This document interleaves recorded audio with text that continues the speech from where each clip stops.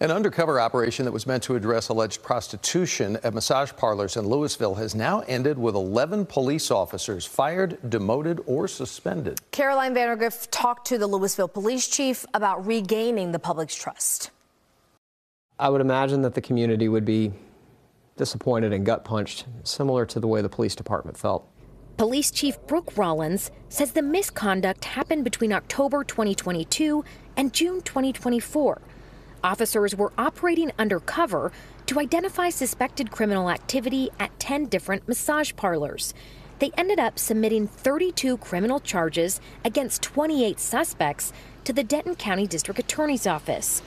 But the DA told the police chief they couldn't prosecute any of those cases because undercover officers had engaged in inappropriate physical contact with suspected prostitutes.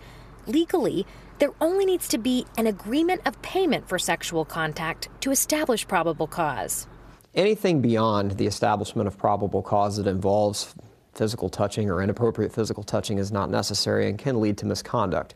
I think that's what the DA was concerned about. It's certainly what was concerning to us.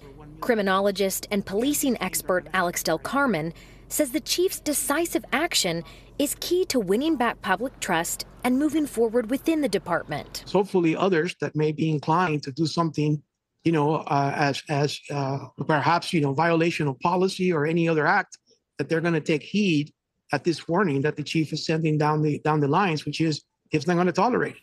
Several officers involved in the misconduct were reassigned to new roles in the department, but the covert operations unit will continue. It'll be important to have a clear mission, have clear and understood training and guidelines, make sure that we have attentive supervision, that we're communicating effectively, all the things that we've exposed or we've identified, just to make sure that we don't replicate a problem that happened once before.